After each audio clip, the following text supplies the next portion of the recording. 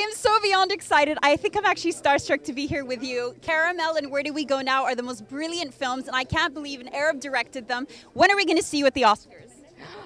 Who knows? One day. I promise you one day.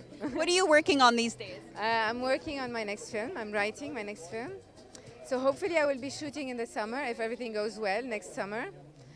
Yeah. If you need any black actors, I'm here for you. Look at him plugging himself in already.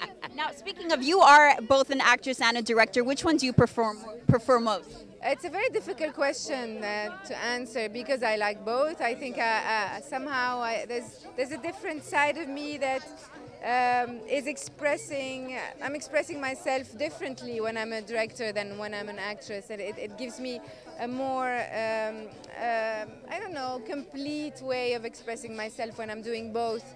That's why I do it. I like to write. Also, I write for my films also, so I like to do everything. If I could dance and sing and you know, yeah. Well, do you have any advice for aspiring Arab directors? We're trying to get out there and make as much of an impact as you have. I can't really think of an advice. You know, dare to dream big.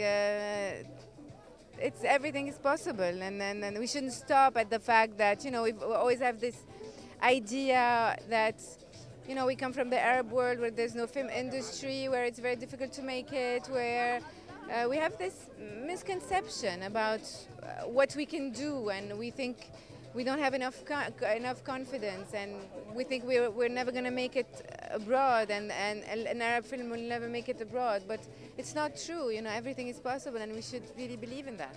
Well, I can't wait for you to win your first Oscar. I have so much faith in you. You're absolutely brilliant. Good luck and have a wonderful time this week. Thank you. You too.